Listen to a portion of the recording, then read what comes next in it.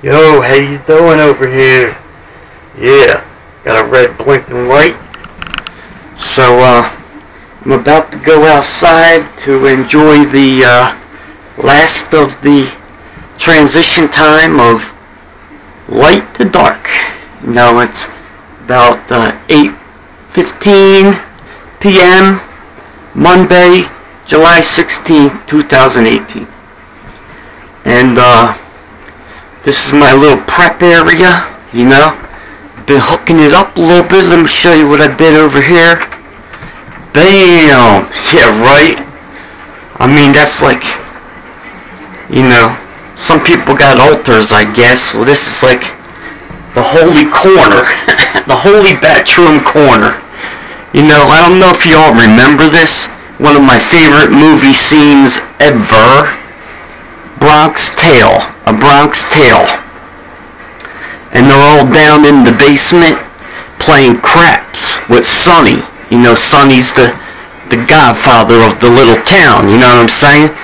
And they're playing craps, and I think Sonny might have been winning or something, but then then this dude comes over and he starts betting on the same thing Sonny's betting on, and then Sonny starts losing.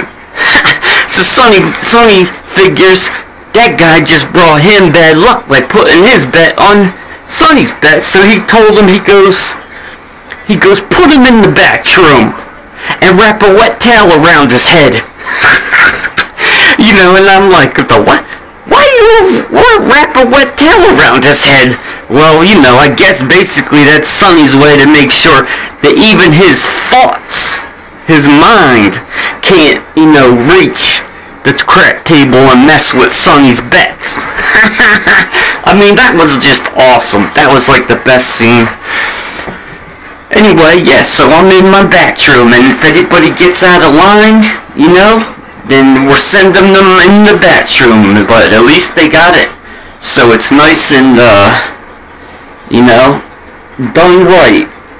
They could get to do some praisings while they're in the batchroom with the towel around their head. Alright, let's go outside before it gets dark. Alright, there you go.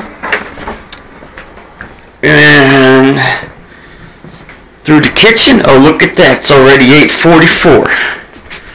Man, these transition times that I try to get out for, it's like they're in warp speed or something, I swear. I mean, I get ready to go around 7:30 because I gotta time it such that, you know, it cools down enough for me to handle it, because I don't do well at all with heat. I mean, nobody does, but I'm even more heat sensitive. Okay, I mean, I'm huge.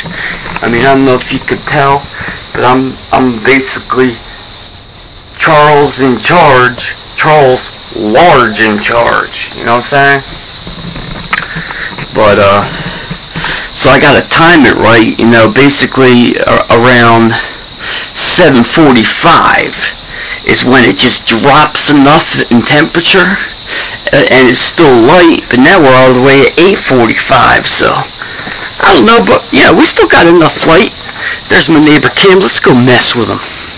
Let's see what kind of mood he's in. Sometimes the last thing he wants to see when he's playing in his yard after working all day, because I seen him.